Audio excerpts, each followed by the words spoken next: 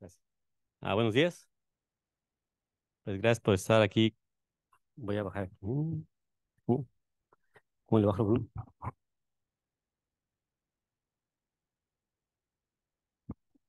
Así. Gracias por estar aquí en el coloquio extraordinario. Tenemos aquí el placer de. Perdón, es que hay eco y no puedo hablar con eco. Nos visita a Federico Vincentelli. Él ahora es postdoctorado, está haciendo un postdoctorado en el Instituto de Astronomía de Canarias. Hizo su doctorado en la Universidad de Insubria. Después hizo una estancia postdoctoral en Southampton de 3 años y estuvo un año en la Universidad de Filadelfia, perdón, la Universidad de Villanova. Ok, denos un minuto, tenemos aquí unos problemillas técnicos.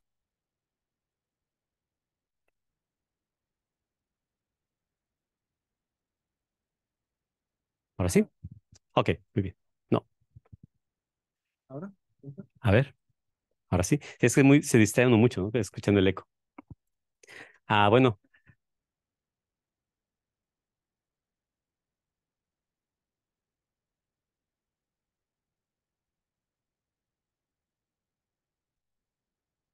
adelante, Federico. Thank you very much for having me here to give this talk. So today I will give a broad overview on fast variability across the magnetic spectrum from low mass X-ray binaries. The reason is it's because this is one of the main drivers that brought to the development of Opticam, which is now, as we know, built on San Pedro Martyr in a 2-meter telescope. And so given that I have been working on this subject for many years since my PhD, I thought to give an overview on what we have done in the last years. It is a very recent and say new field and very exciting with very nice results. And so just to give you an overview on what we can do with this kind of techniques and especially with Opticam. So when we talk about low mass X-ray binaries, we're talking about accreting systems. Accretion is one of the most important phenomena in astrophysics because we know that it's responsible for the emission of many high energy objects. It's a fundamental process for black holes, and therefore it also, as accreton black holes, we also create jets. Okay.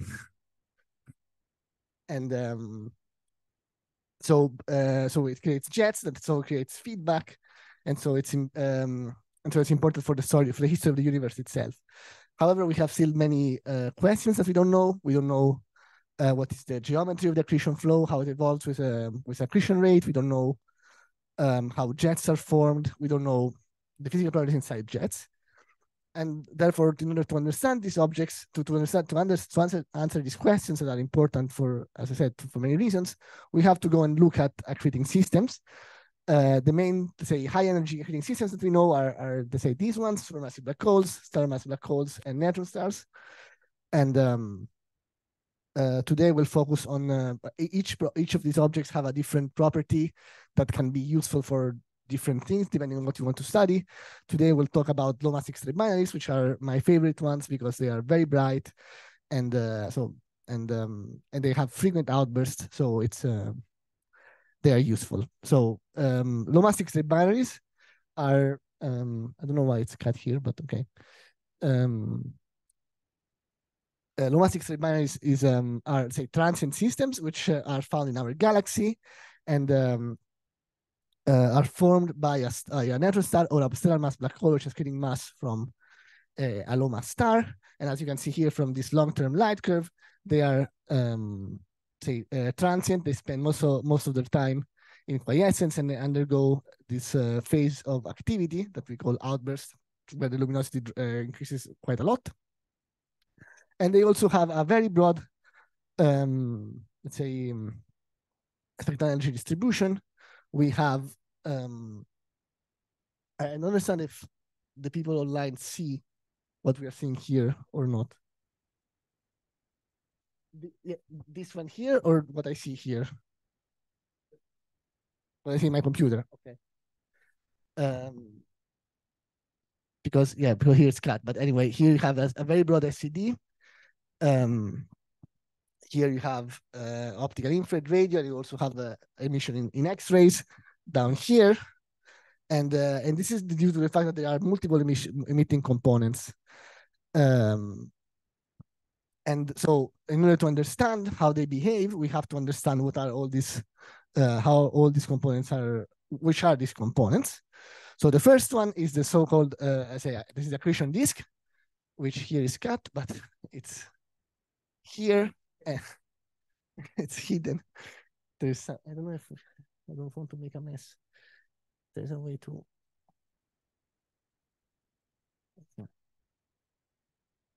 Anyway, so it's the accretion flow, which is emits mainly in X-rays to the conversion of so accretion potential into electromagnetic energy. And we have mainly two components in the accretion flow. We have, this is the X-ray spectrum that we see, and we know that this component evolves with time during the outburst. We have sometimes a thermal spectrum, which is coming from the multicolor black body of the disk. But we also have a harder component, which is due to inverse Compton scattering from a hot cloud in the inner regions of the system. And so we have, as you can see here, these two components. And the interesting thing that will be important later is that we know that the hot inflow can actually, so this the component responsible for the hard X-rays can also, in under certain condition, go and emit synchrotron radiation at optical infrared wavelengths if it's big enough. And we are seeing this more often, and I'll show you some evidence later. So the other component that we can observe is irradiation from the other parts of the disk and the star, which is that part here, and it emits through, so it's thermal radiation, and it's peaking usually in optical infrared wavelengths. And we see it very well when we go and see type 1 X-ray bursts, which are, let's say, flashes of thermonuclear explosion on the surface of a neutron star, very, very intense, that illuminate all the system. And we see the optical counterpart. This is an X-ray burst in X-rays, and we see an optical infrared counterpart delayed. Yes. Okay. I'm trying to fix something here on because from here live we cannot see part of the screen.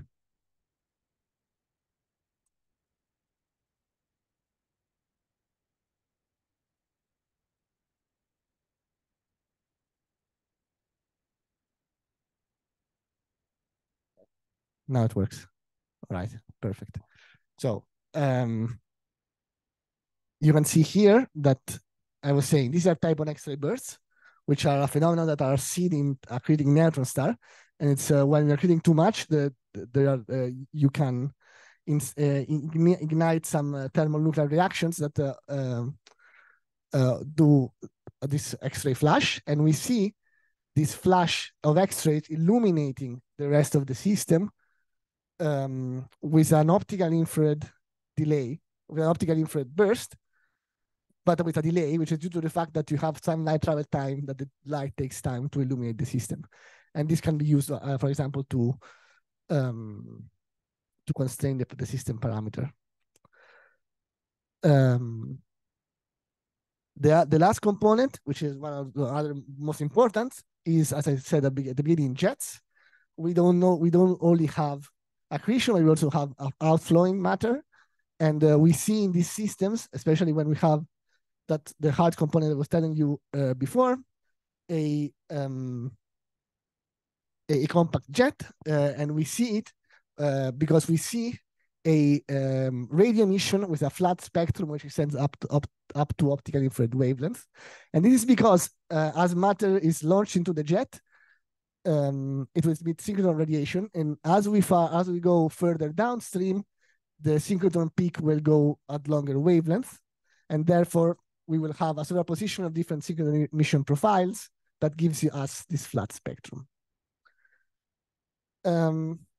So as I explained to you, all these components have some contribution at optical infrared wavelengths, and therefore, in order to understand the fundamental questions I was telling you before, so understand the geometry, understand the physical properties, we have to understand what is happening in optical infrared wavelengths.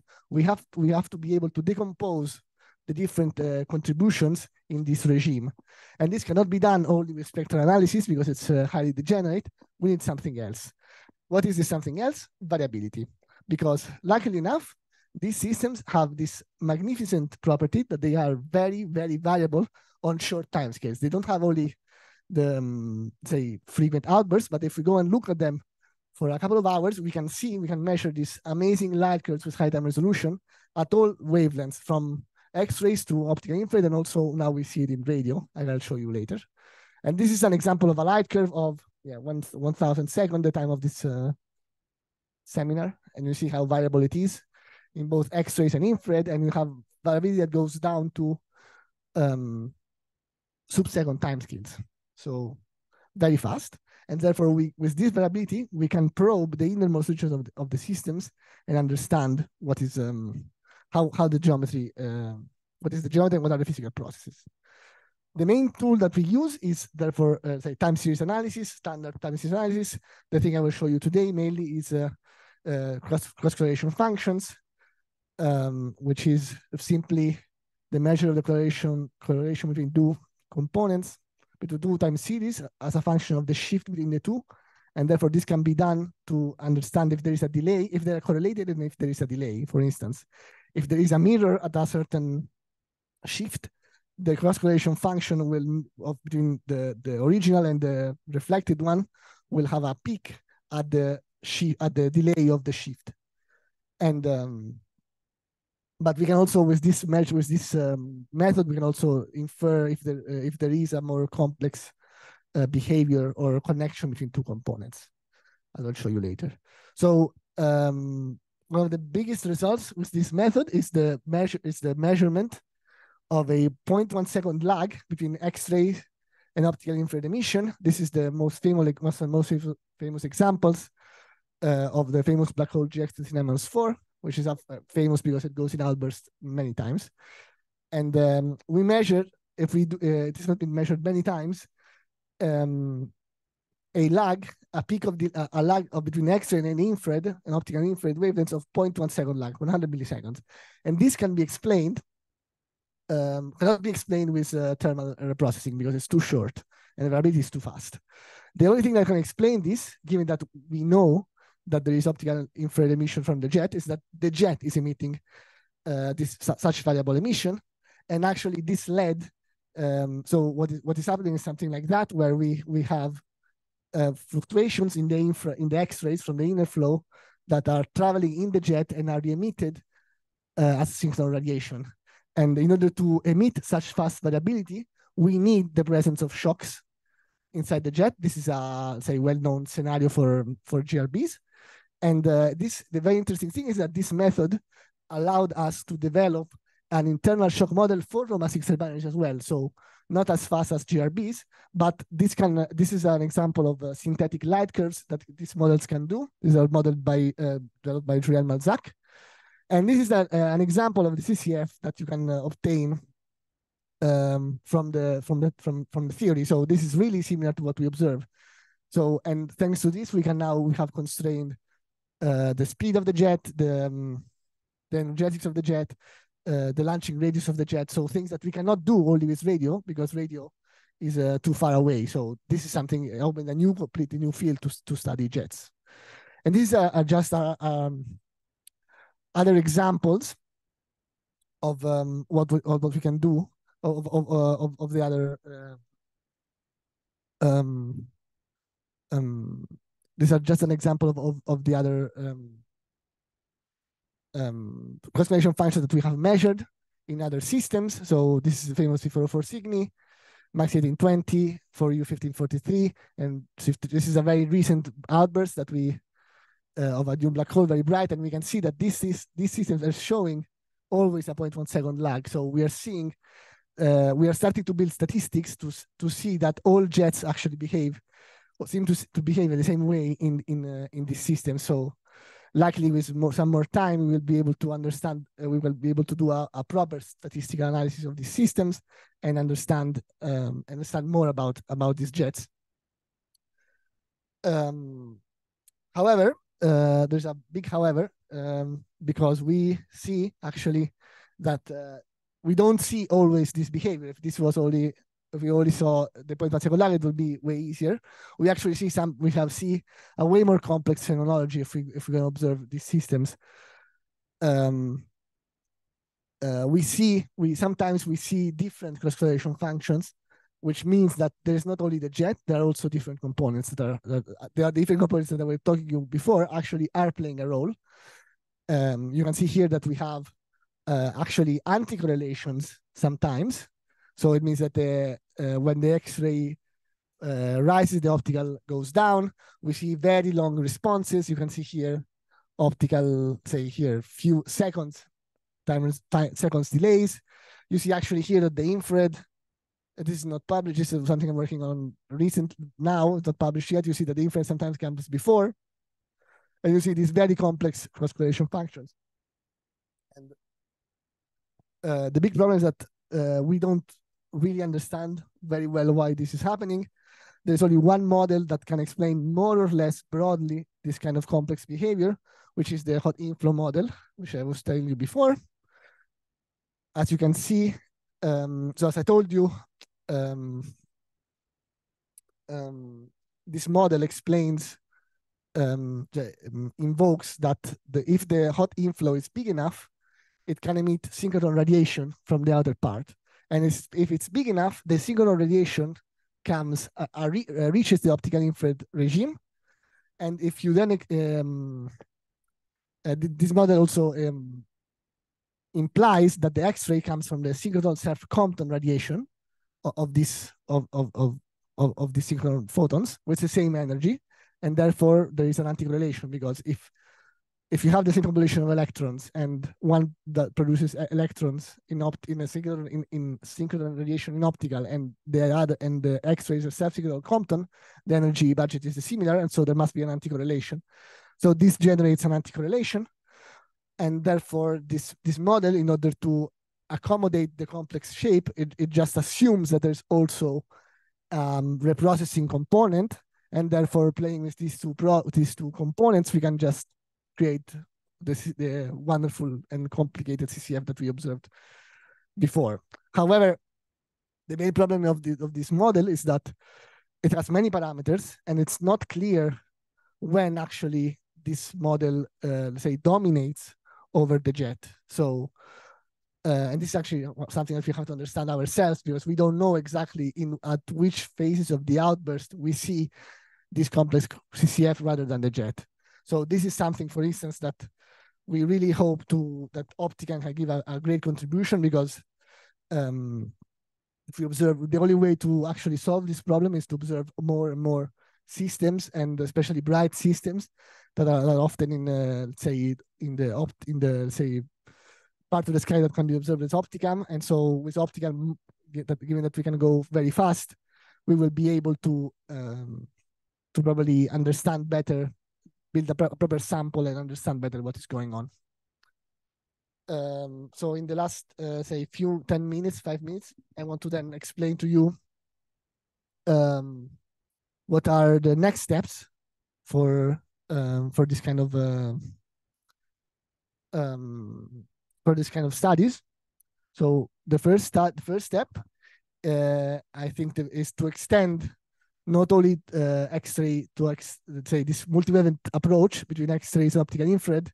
We have to extend it also to longer wavelengths, so sub-millimeter radio.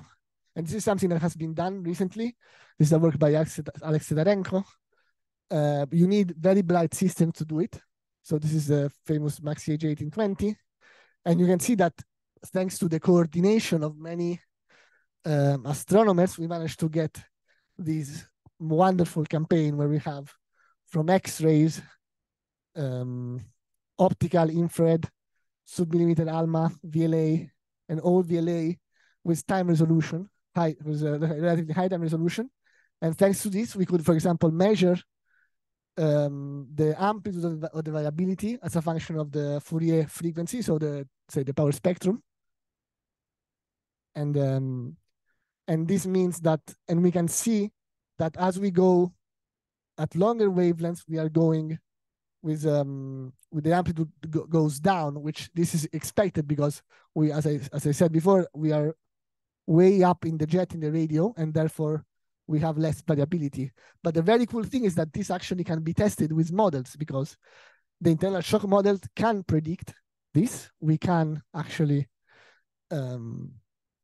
compute the expected variability at all wavelengths with these models, and therefore this was a very, very powerful constraint on jets. We can constrain the structure all along the jet, and we can constrain, for example, the velocity and the launching radius. The other thing that I'm actually more active on this is to extend this kind of approach to neutron stars. So the reason is because neutron stars are not black holes, and so they have a surface and not an event horizon. So comparing black holes and neutron stars can be very useful to understand what are how the properties of the jet depend on let's say on the only on the disk or on the spin or the magnetic field. So however, neutron stars are fainter. I can show you at the beginning. Here you can see that neutron stars are way fainter than black holes, so especially in radio and optical infrared. So it's way more complicated to do it. But if we manage to get some data on these neutron stars, we can actually start to understand better what is going on with these jets, understand better the launching mechanism. So this is an example that I want to show you. Let's say the best example that I have recently published on Nature, where this is a campaign. As you can see, another very impressive campaign with X-ray, UV with HST, optical with Liverpool telescope, infrared with VLT, and radio with VLA. And you can see that this is a neutron star, which was quite high luminosity, and this neutron star actually is flaring a lot, and this flaring is not common in low mass X-ray binaries. And so I took this data we took this data in 2019, and I remember working on this project for like 2 years and staring at this light curve and trying to understand how to do it. And then when I went to Philadelphia, which was working with Joy Nielsen, who is an expert on black hole variability, we realized actually by looking especially at the infrared light curve, which is the best sample data, that the infrared behavior of this neutron star is very, very similar to the behavior of a famous black hole, which is GS 9015. This black hole is famous because we know that this system undergoes a so-called accretion instability, which is an instability in which the system starts to destroy and rebuild the disk on short time scales, because we are reaching the Eddington luminosity, or very close to the Eddington luminosity. And the fact that we see a very similar light curve in infrared is telling us that the same process must be happening in this neutron star as well. And this was never been observed before. And because we were lacking of the data, and also because as you can see here, we need a very long baseline to do this. And the very interesting thing is that this process is confirmed on a multi-wavelength context.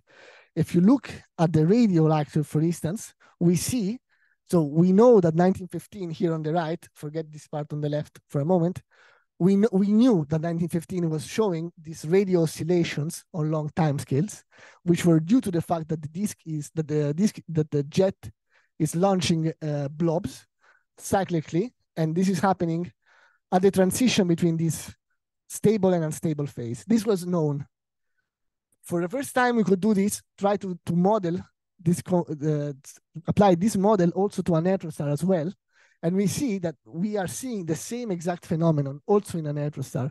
And this means, therefore, that this accretion instability that was seen only in black holes is actually possible also in neutron star, and therefore this is a phenomenon that does not depend on the central object. It's an intrinsic property of the disk only. So this is like the summary slide of this work is that, so on the top, so this is, so what we saw actually is something like this. We have accretion rate as a function of time, and the system undergoes this instability where the jet happens at the transition, and depending if the reprocessing or the jet dominates, we see different behavior in neutron stars or black holes. I thought I didn't have enough time, so I didn't put a lot of material on this. But if you want, I have other slides we can show. So these were actually my summary slide. But if you have questions on this last project, I have other slides.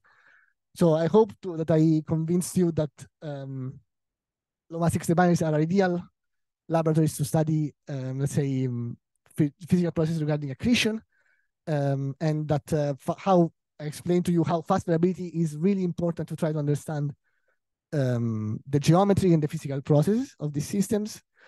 I also showed you how nowadays we are managing not only to get wonderful data in optical infrared, but we are also managing to extend this powerful approach at longer wavelength, which is allowing us to study the whole structure of the jet, and also how now we are also managing to get very impressive data sets on neutron stars, which with time will allow us to understand better what are the, say, intrinsic properties of jets, regardless of the presence of black hole or neutron stars. Thank you very much.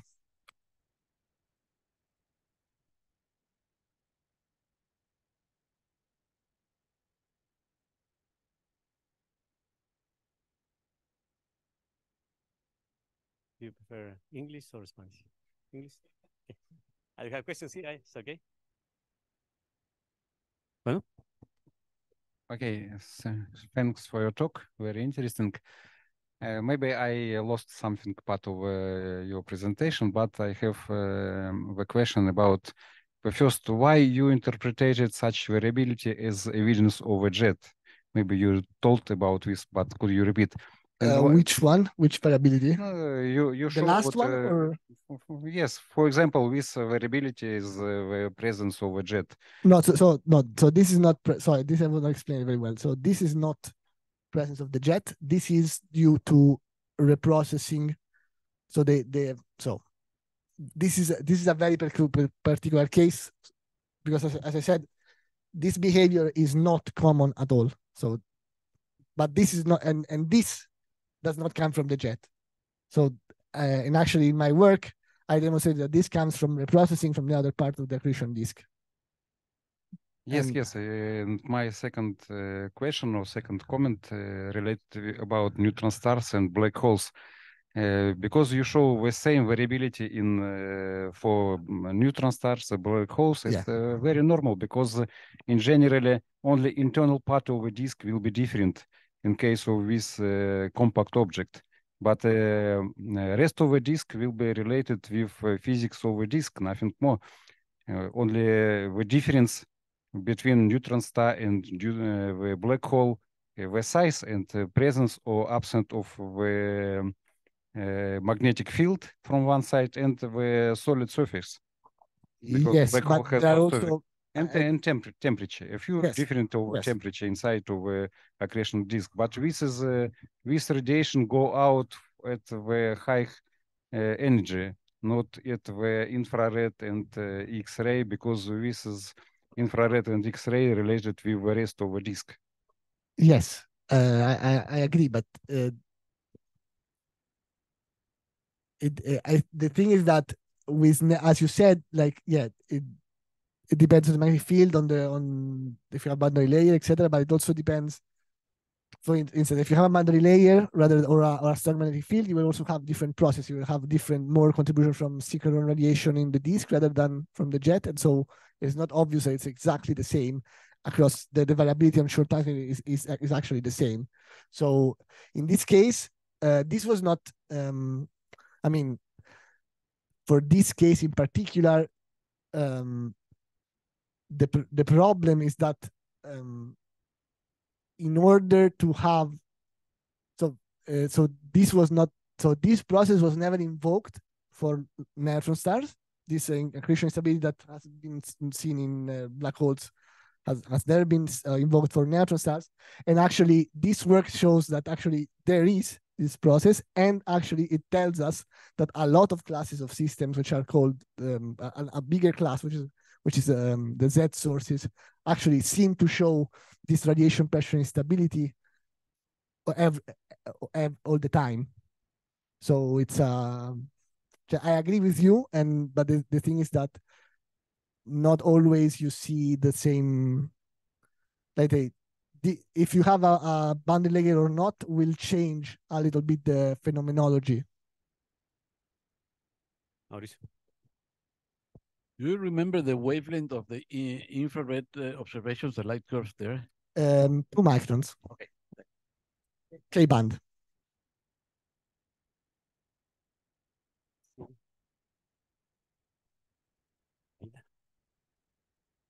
Thank you for the presentation. So could you please expand a bit about on the radio emission that you observed? I think at the beginning you showed the multi-wavelength spectrum. So could you please tell us where exactly it is seen from the radio? It's from the jet. This one. So but the radio, we associate the radio always to the jet. In low mass X-ray binaries, it can be compact, so like more like something like that, or can have sometimes some blobs ejected that are expanding, and this would be the case of the last example I showed you. And sometimes it did, but in general, the radio comes from the jet. So it's not always observed. It's just no, it's not. No, it's more complicated. I didn't want to go too much into the details of technology, but it's not always observed. Okay, thank you. Okay, do we have questions on Zoom? We have another question here.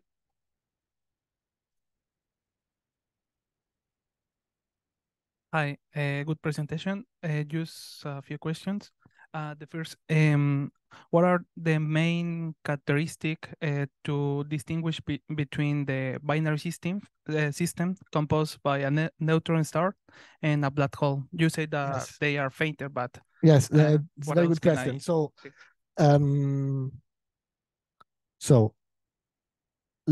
there are ways. Let's say there are ways to be sure that it's a neutron star when it's in outburst, because for instance, if it shows type 1 X-ray bursts, like something like that, or it shows pulsations, we know it's a neutron star. Then by looking at the luminosity and by looking at the X-ray variability, we can prove indirectly, because we know that more or less the correlation between X-ray and radio is the same, how they behave during the outburst, because we have many data. So we can say during the outburst, okay, this looks more like a neutron star or more like a black hole. After, when the system is in quiescence, we can do dynamical studies and infer if the mass is bigger than a certain threshold, then we say, okay, it's a black hole. Okay. In all your analysis, you use a huge amount of data, a really observational campaign in the same time, but it is possible to make the same analysis or something similar with observations observed in different epochs? So we can, for instance, we can study the, say, spectral energy distribution and how more or less it evolves with quasi-simultaneous data.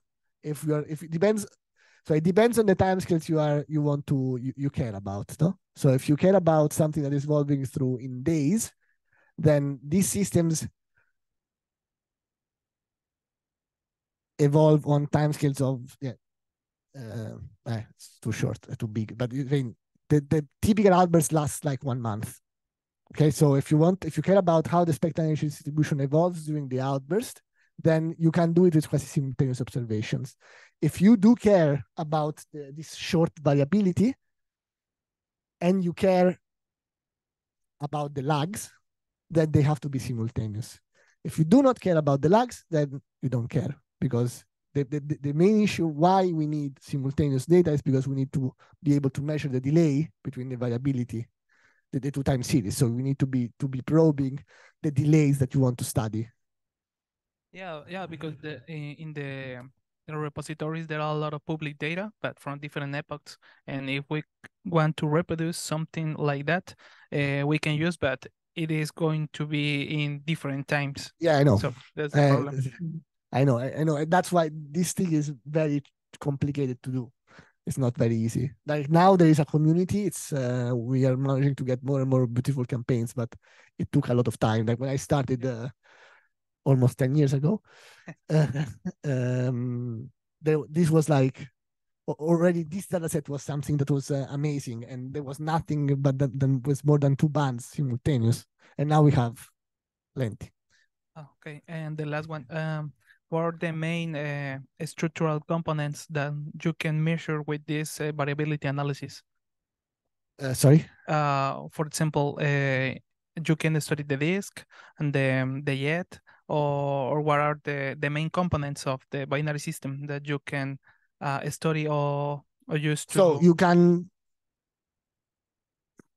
For example, if you want to measure, I don't know, the size of the... Yeah, so for example, yeah, so if you... So with the delay between X-ray and optical infrared data, this one, you can give a kind of constraint to the speed of the jet, because you can more or less assume where the jet is emitting, and so you can kind of put a limit to the speed.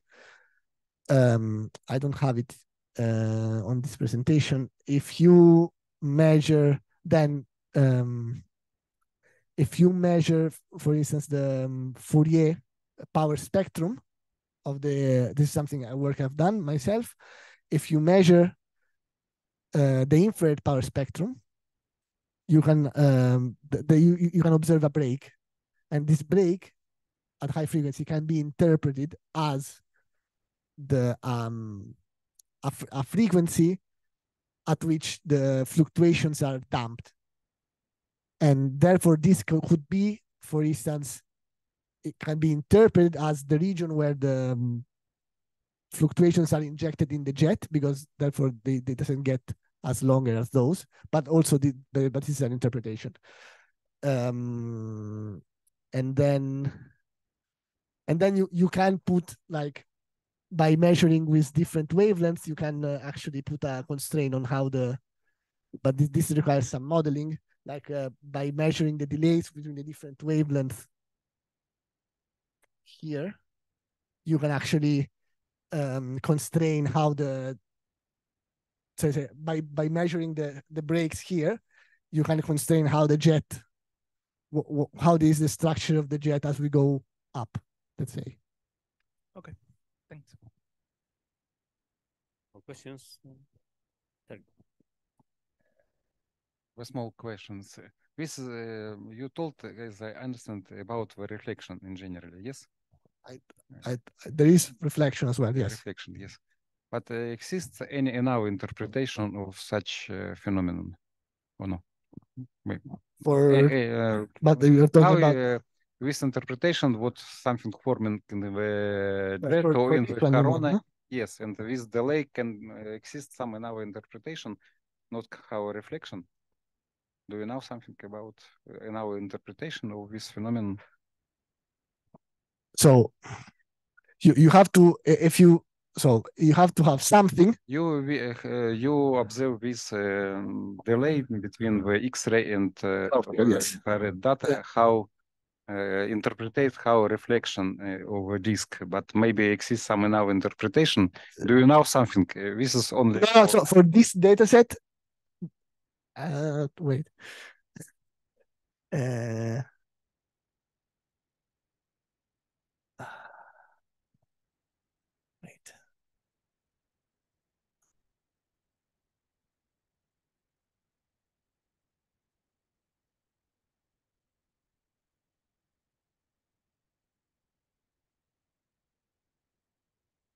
For this dataset, we know it's reprocessing because so this system has shown after a certain point eclipses, so we know the orbital phase very well. So we could do so by measuring the delay. So this system has a period of 20 hours, and what we did is to get all the bits here, X-ray and infrared, as a function of time, and we measured it as an orbital phase, and we modeled it with a period with a system has a period as 1858, and it matches quite well. So for these systems, we know it's reprocessing. The other process that can happen to get a infrared delay is or the jet or yeah, these are the two, because if you can play with three components, which are hot inflow, but the hot inflow is the other way around because it's synchrotron computationization, jet and reprocessing, and these are the one that gives you a positive response. If it's short and fast, it's usually the jet. If it's long and broad, it's usually reprocessing. Okay, thank you. Okay, are there more questions? If not, let's thank the speaker.